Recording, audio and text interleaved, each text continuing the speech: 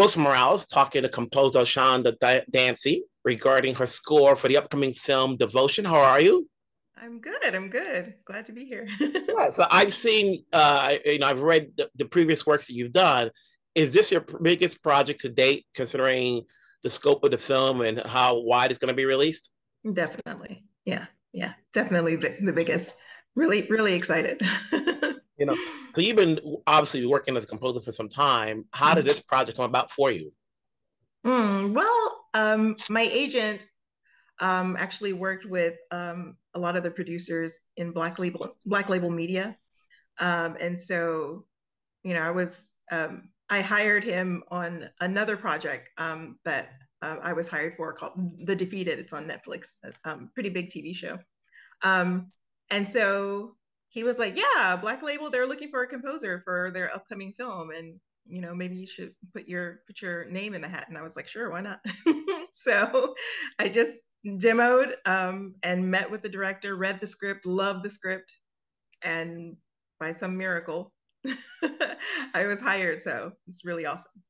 I've known actually JD and Jonathan for some time through their previous films. Oh, right on. Uh, and working with JD, what came first for you? How do you normally work? Is it more or less like you read the script, you're composing the music, or you see the scene and you compose the music?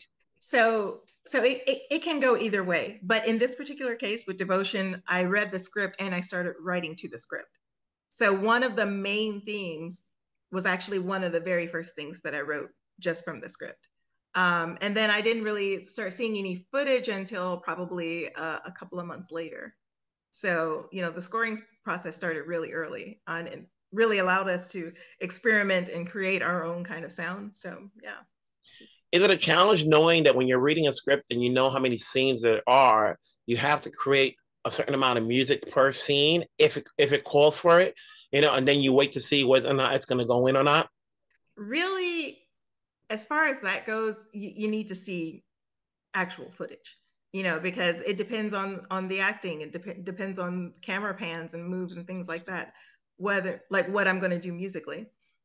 So it's easier to create character themes early on because the character is in the script. You understand. Mhm. But as far as like actual scoring and tailoring to scenes, you have to have that picture. So Mhm. And so, throughout I listen to the score and it goes, there's a barrage of whether it's emotional, pulsating, you know, when you're coming up with these scores, and obviously, you have the flying scenes and so forth, are you working with JD in terms of what he's looking for as opposed to what you want to add to it? How much latitude were you given in terms of the score you wanted to put in? well, I feel like I had a lot of latitude. Now, JD and I definitely worked very closely together, but we had similar tastes. So, it wasn't like we were bumping heads or like he wanted to go in a certain direction and I wanted to go into a certain direction. It was a really, really great collaboration. So, he would give me maybe some inspiration. Like, for example, he sent me like some tracks of some plane sounds, like actual like plane sound effects, like the Corsair, the plane, when it dives, it has like this very special kind of whistle. It's called a dive whistle, and it's pretty infamous, like kind of sound. And I use that as inspiration in the score. Like I had the orchestra emulate the sound of planes and that dive whistle. So that's an example of JD would give me some great you know inspo to jump off of, and then I'd create a soundscape, and then we get back together and we listen to it and go, oh yeah, cool, how about we do this or do that. So yeah, it was a lot of fun. How much of your music ended up in the film? All of it. All of it. There was nothing left. There's not going to Literally be all of it. like There was an nothing extended left. version. There was nothing left. There's no extended version. Like literally every cue was used, and then some. There were some extra cues that were put in there, so yeah. Now, this is not your first time doing scores, and I've interviewed composers in the past. And the one thing I try to ask them is, you know, how challenging is it coming up with a new score so that way you don't sound repetitive and bring in something from what you previously had done?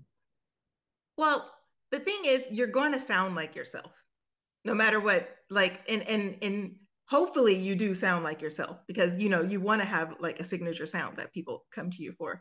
But I mean, music is infinite.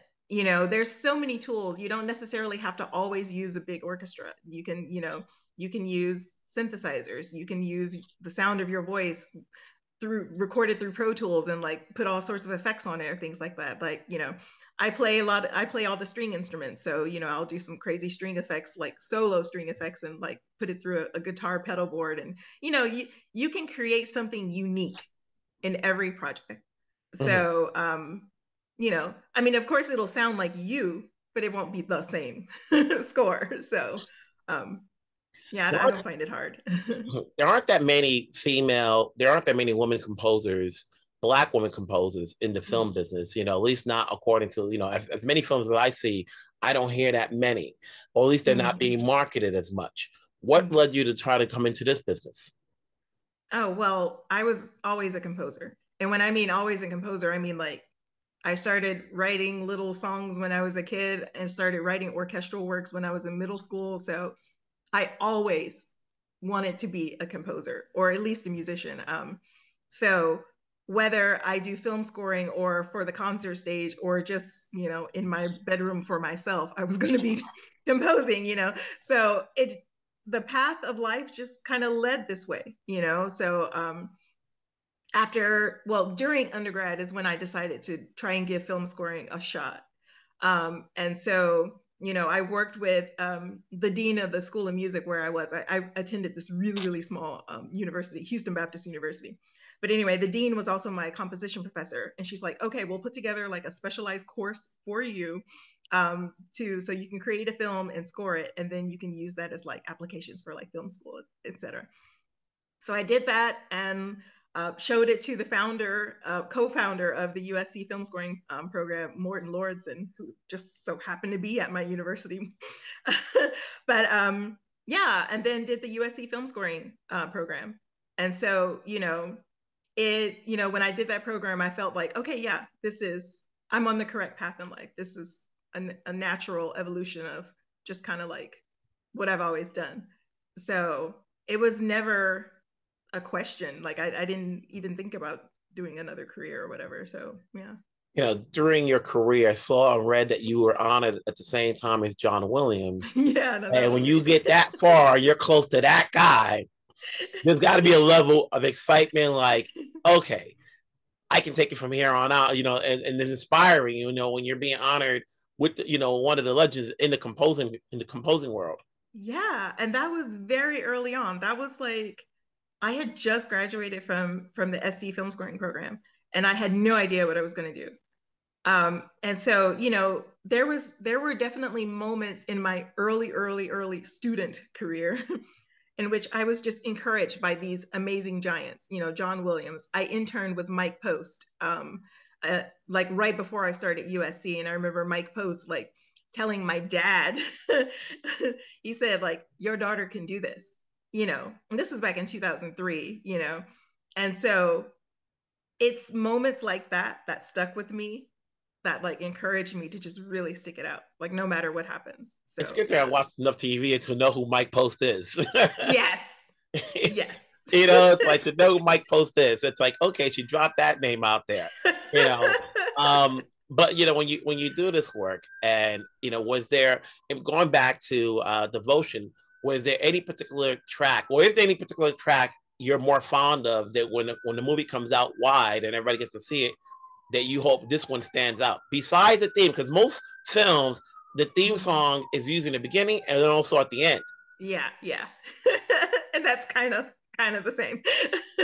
So I mean, there's oh, I like a lot of the cues. So I I'm really happy with what I was able to produce.